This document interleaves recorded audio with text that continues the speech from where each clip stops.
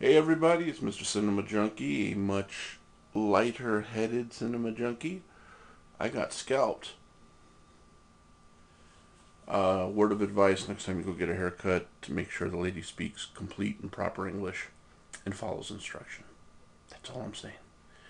Anyways, this is once again, video response to Dyslexic Nick's alphabet of awesome movies. On to the H's. Now, I don't know how obvious a choice this is, but it's one of my favorites, and I feel it's one of the most awesome H movies that I can think of right off the top of my head. So here it is. Hostel. Now,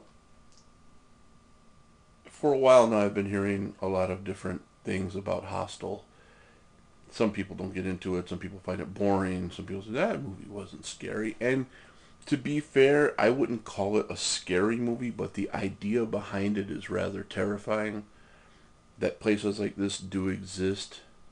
That there's probably this secret underground network where you can pay money to do things to other human beings that you couldn't do anywhere else. Why couldn't something like that exist? And just the thought of something like that happening is just wow. Kind of brings it to light here. I'm sure everyone's familiar with the murders down in Mexico, where they find like fields of women killed, and some of them have been sexually assaulted. Why couldn't that be people from other countries paying somebody to take them to places where they can do stuff like that to people? When you think about it along those lines, that movie is pretty groundbreaking. Uh, Quick rundown of the movie for anyone who hasn't seen it. Three friends are backpacking in Europe. They meet up with another guy. They go to a couple of bars, a couple of whorehouses, things like that, and they meet up with a dude who's, I guess, kind of a pimp. And he tells them of a place where the women. There's so many women out there, and the ratio of women to men is it gives them the best shot at getting chicks. And they're like, yeah, hell yeah, we're all for that. And they go over there, and he's just basically sent them to a spot they really shouldn't be in. And they start to drop. They start getting captured. They start being uh, used for this club. And oh, sorry for the shaky picture. I'm using a handheld right now.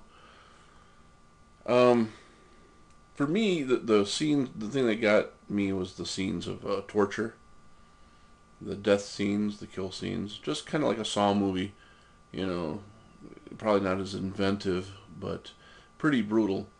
There is nothing there that makes you like edge of your seat suspense, kind of scary movie kind of stuff. This is just more like, it messes with your head a little bit. Kind of makes you like, oh god, I can't believe I'm watching this. So it was a good movie. Hostel 2 was good too, not as good as Part 1, but I liked them both. So that's my entry for the H's in Dyslexic Nick's alphabet of awesome movies.